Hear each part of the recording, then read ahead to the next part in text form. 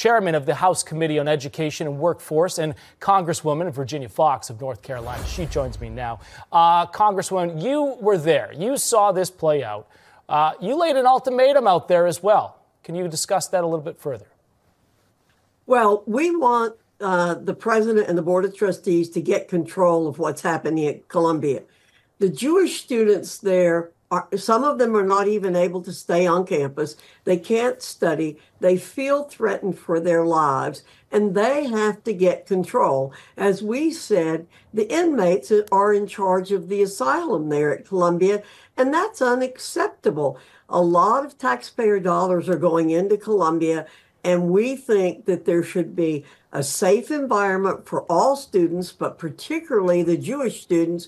We have all these threats. They're calling for intifada. They're saying pointing signs at the students and saying, "You're next," pointing signs at Jewish students saying, "You're going to be next." And this is unacceptable. They have to get control of this campus. And I don't understand what they're negotiating. Just tell the students to pack up their tents and leave. Yeah. And I mean, there are calls for President Shafik there to step down. Do you believe that she should? And has she lost the trust of the Jewish students on campus? None of them feel safe. Should she step down? Well, she certainly lost the trust of the Jewish students on campus. I've not called for her resignation. Others have called for her resignation because our committee is in the midst of an investigation. And I'm reluctant to go ahead and say that the investigation is over, because it isn't. We're gathering information. We haven't gotten the high quality of information that we need from Columbia. We want to know what they've done. They've said that they're suspending students, but yet those students are back on campus. They say they have suspended faculty, but we are not sure of that. We want all the facts before we make a decision on the committee as to what to call for. It's a very complicated situation in some ways. That is, we want to have the facts. The president told us things we found out later were not true, and we want to make sure that we can document that. And as we go through the investigation, then we'll make a decision as to what actions specifically we call for. But my call now is to make the Jewish students feel safe, get rid of the threats, make all students feel safe, bring the campus back to whatever they would consider normal. Yeah, every student should have that right to feel safe on campus. One of your colleagues, though, in Congress had this to say on Newsmax. Watch this. What we need to see here in the next few days is we need to see the president of Columbia resign. Enough is enough. She's negotiating with people who are being praised by terrorists. So Congressman there, D'Esposito, was saying that she should resign. We just talked about that. But we also had the NYPD on here earlier today. And they're at this odds right now with the university. They're willing to step in if they need to, but they've been told to stand down and monitor the situation. Do you feel that the NYPD should be brought in again?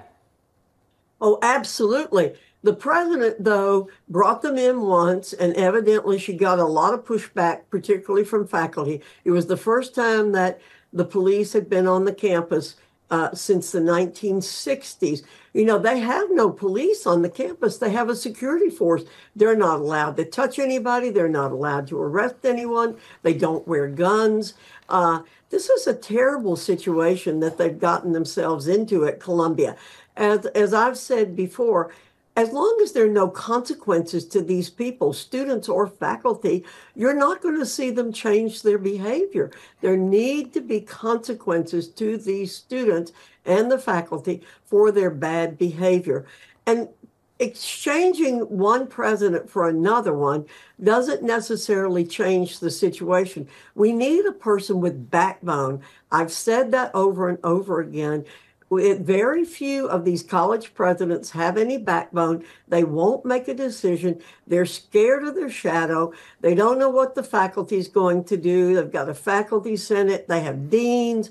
They have a very complicated Congresswoman, do you believe that the student aid, or the money coming in from the federal level to the school itself, should that be temporarily suspended through all of this to get this sorted out? If we could do that, I certainly would do that. What I'm worried about is where is the money coming from to fund what's happening. I think that we have to have an accounting. All those tents were brand new, look alike. Where is that money coming from? We know Columbia is getting billions in taxpayer dollars, right, but where is the money coming from to fuel these nefarious actions on the part of the students and perhaps the faculty? What do you make of all of these students that aren't protesting? They're staying out of this. They've paid big money to be at this Ivy League school, and now they can't go to graduation. They're stuck doing remote learning. How is that fair to these students? It isn't fair, and I really feel sorry for the students. They and their parents have paid big bucks. I doubt there will be a graduation at Columbia. Other schools have canceled their graduation. Many of these students came through the COVID problem. They didn't get to graduate from high school, and now many of them won't be able to graduate from college, which is a big event for people. And so this is totally unfair to the other students. And that's why I keep saying there need to be consequences for the bad behavior. You cannot allow a small group of students to ruin the lives of the majority of the students there at Columbia. And that's where I think the administration is making a mistake. You can't kowtow to a minority and then not have consequences for the administration. And speaking of the left, they're not making the situation any better. Congresswoman Alexandria Ocasio-Cortez not only visited the campus, she criticized the NYPD for how they handled the situation with the students. Are the Democrats fanning the flame and causing an even deeper divide here? Absolutely, and they don't believe in law enforcement. And that's what helps keep us a civil society. We are a civil society. We're the greatest nation on the earth.